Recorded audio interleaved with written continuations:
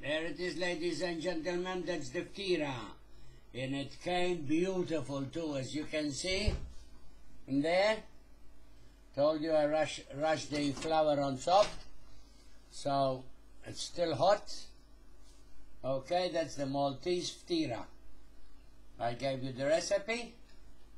Okay, that's why I rush the white stuff.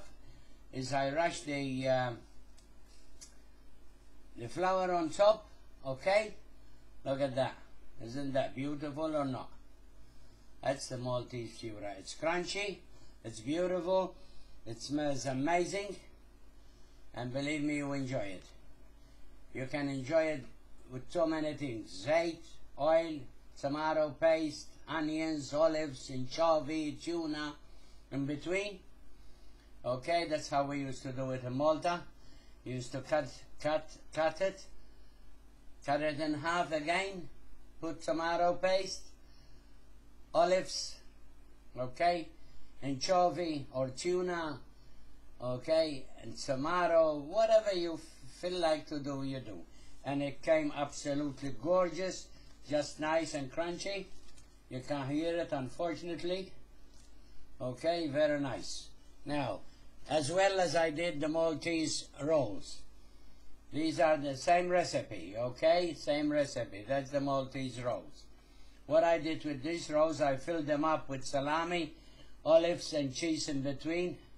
Put them into the pastry, roll them up with the filling and cook them with the filling. And they came very nice.